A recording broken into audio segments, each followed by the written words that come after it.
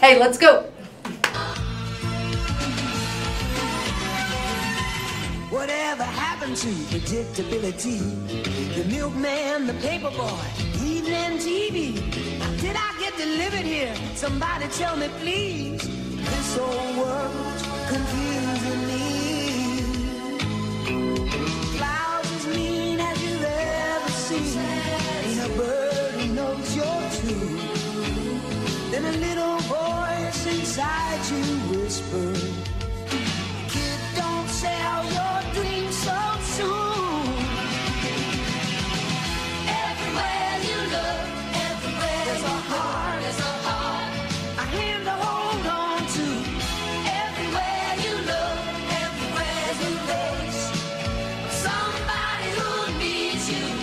Everywhere you look. Good afternoon, Griffins. I'm Miranda Dawson. And I'm Josie Hurt. Today is Friday, December 1st. It's that time of year again. The holiday season?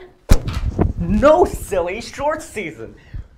All the Theater 4 students are writing their very own short play. Auditions are this Monday, December 4th from 2:30 to 4:30. It's an open audition, so anyone is welcome. And callbacks are the very next day, and the cast list will be posted this Friday, December 8th. For more info, see any Theater 4 student or Dr. Kaufman in the Little Theater. Have you ever met an archery national champion? Well, now you can. Here's Andrew to introduce Winnetonka's very own two-time archery national champion, Nick Younger. It's not very common to meet a junior Olympian, but what you may not know is that we have one walking the halls of Tonka every single day. I've been doing archery since I was 3 and competitively since I was 8. I was 11 years old in 7th grade, and I had to go to a selection camp to get onto the team.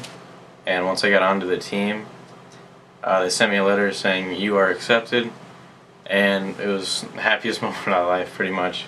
Nick is a member of the USA Junior Archery Team, which allows him to travel across the country to participate in a variety of competitions. I participate in local shoots, national shoots, state shoots, just really competing for the USA Archery team. I go to Las Vegas every year to compete. I've been to the Olympic Training Center in California, Florida, all around the world. Although he has won multiple state champion titles, 2 national champion titles, and even a world champion title, winning isn't his favorite part about competing. My favorite part is probably going to go see all my friends from around the country. And just the people there are super nice and always helping you out if you need any help. This has been Andrew Hedrick with WGTV. Wow, now I know a famous person. Do you ever go home after a long day at school, look in your pantry and see lots of food, but none of it looks appetizing? That's me every day. Well, with all that food that never gets eaten, you can donate it to the DECA Can Food Drive. The food drive starts next week. The goal is to collect more than 1,000 cans and boxed goods. All food is distributed back to Winnetonka's families. Net neutrality has been a big topic recently, so we sent Luke Mercer to get some more information on the situation. If you've been surfing the web at all recently, you've probably heard about the battle for net neutrality. Net neutrality is the reason everyone can surf the web freely without being charged, and right now it's in danger. The Federal Communications Commission, or FCC, is planning to get rid of net neutrality on December 14th. This would give internet providers the chance to charge people for visiting certain websites, essentially getting rid of the freedom to go anywhere on the web. This will also allow these internet providers to bully websites into paying millions just to get a faster connection. Without net neutrality, your internet surfing will be almost entirely controlled by your internet provider. If you want to help, you can email, call, or even tweet at a member of Congress to get them to understand why they need to help.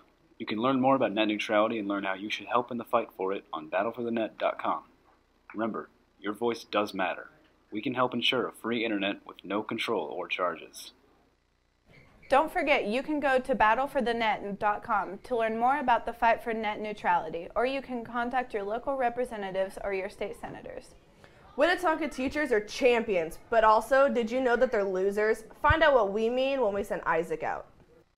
It was actually Dr. Johnson's idea to get the Big Loser competition started, and since I am the wellness champion at Winnetonka, I kind of typed up some rules and sent an email out to everyone and got started.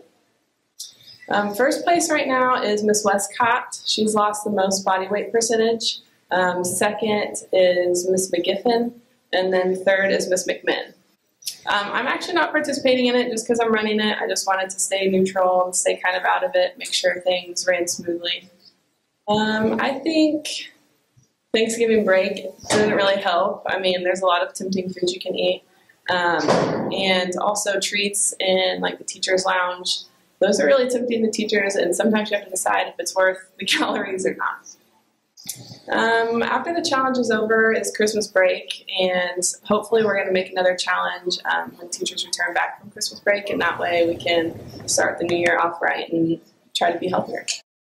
Good luck to all of our teachers. You guys got this. Well, that's all for today. I'm Miranda. And I'm Josie. See you next week. Oxbridge, what up, man? Let's go.